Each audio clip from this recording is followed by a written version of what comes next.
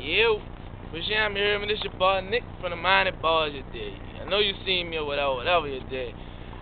But this the interview. I'ma hold it down for my son Kraig with the time at Jericho you did. I know you seen it in the streets, you hear me? He ain't had the wheels on it yet, cause his car didn't even been done in, it did 20 days he only had the stickers on his car, you did.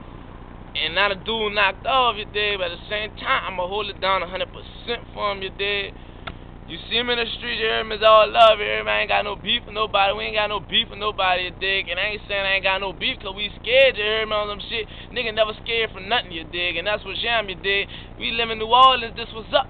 So, and how my son will feel, you dig? My son will be like, man, fuck that shit, man. Son, let's ride, you hear me? And that's what we gonna do. We all gonna ride, you hear me? Cause, nigga, it's out here, we out here have fun, and everybody talking about this shit was cause of the sticker shit. Man, this shit wasn't cause of the sticker shit, you dig? Cause if it was cause of the sticker shit, you dig? He just put the shit on his car. Too many of the people didn't know what, you hear me, what that shit was, you dig? So at the same time, it wasn't cause of the sticker shit, you dig? So for the police, it wasn't cause of the sticker shit. For dudes, mamas who watching this, it wasn't cause of the sticker cars, you dig?